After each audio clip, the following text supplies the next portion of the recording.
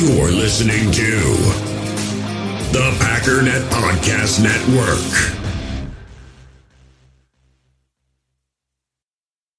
It's time to talk about the Green Bay Packers.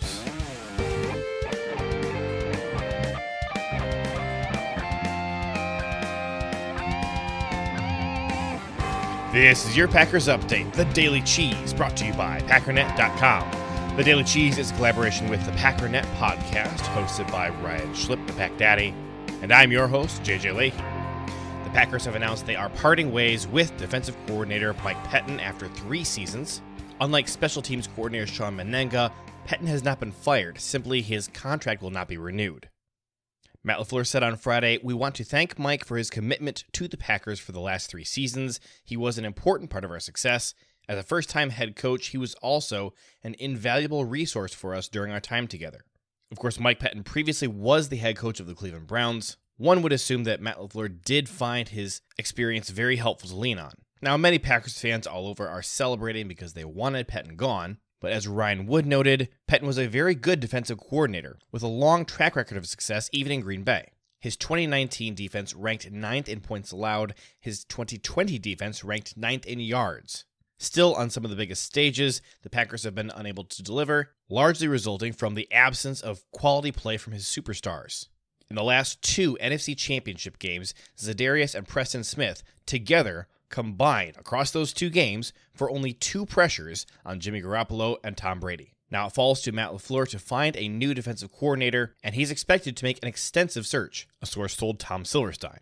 Now, a lot of you are asking for names, so here's some names. If the Packers decide to look outside their organization, Wade Phillips has expressed a desire to return to coaching. Jim Leonard is a name that's being tossed around a lot. Chris Richard of the Cowboys. Tampa Bay inside linebacker coach Mike Caldwell is a rising name. Packer fans, of course, will remember how Devin White and Levante David torched Green Bay twice this year. Jim Haslett, Tennessee Titans inside linebackers coach, a pick that I don't really understand because the Titans linebackers were pretty bad. Indianapolis Colts defensive line coach Brian Baker, a guy with a lot of experience. And 49ers defensive backs coach Tony Oden is another name that I like. He was also the safeties coach for the Dolphins last year. And saving the best for last, Terrell Austin from the Steelers. He's currently the secondaries and assistant defensive coach. This is a guy I had my eye on early on in the season but forgot about. In fact, someone tossed his name out earlier today, and I did not know who they were talking about until I looked him up. Now, interestingly, with Austin, he was actually interviewed by Mike Vrabel for their open defensive coordinator position, but Mike Vrabel ultimately decided to go in a different direction. Terrell Austin then signed an extension with the Steelers, either late yesterday or this morning. However, I believe he could still be hired away by the Packers.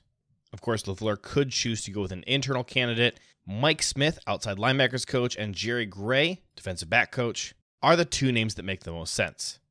LaFleur did choose to go with an internal hire for the new special teams coordinator.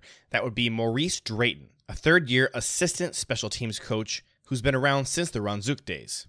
Apparently, Drayton was actually LaFleur's first choice for special teams coordinator when he was hired. However, the upper management for the Packers encouraged LaFleur to look outside the organization. He tried to hire Darren Rizzi, who went to the Saints instead, and ultimately settled on Sean Menenga.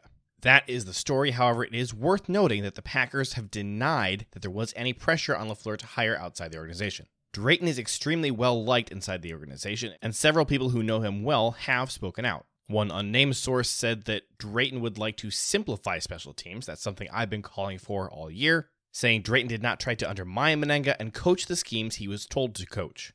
Broncos special team coordinator Tom McMahon, who has worked with Drayton before, said, "I think these guys are going to be a top 5 special teams unit."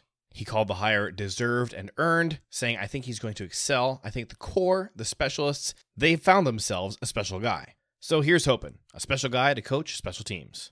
One final note, the Detroit Lions, who have been making major splashes, bringing in an entirely new coaching staff at almost every level, have hired Dom Capers as a senior defensive assistant. Now, although Capers is not remembered fondly by the Packers fans, it's worth noting that he is an incredibly intelligent guy, and he will not be calling plays in Detroit. From 2009 to 2017, when Capers served as the defensive coordinator for the Packers ranked first in the NFL in interceptions, second in takeaways, fourth in sacks, and allowed the league's 9th fewest points per game. So, as funny as it sounds on the surface, the Lions have found a capable mind on defense. It is worth noting that Dom Capers did spend the last season with the Minnesota Vikings, but his one-year contract with them was not renewed. Matt LaFleur will address the media for the final time this season, Saturday morning at 9 a.m. Central Time. We will hear from Brian Gutekunst at 9:30. It's been quite some time since we heard Brian Gutekunst talking to the public about football. For more in-depth analysis and a look at Packers strategy, make sure you're subscribed to the Packernet podcast, hosted by the Pack Daddy Ryan-Schlipp.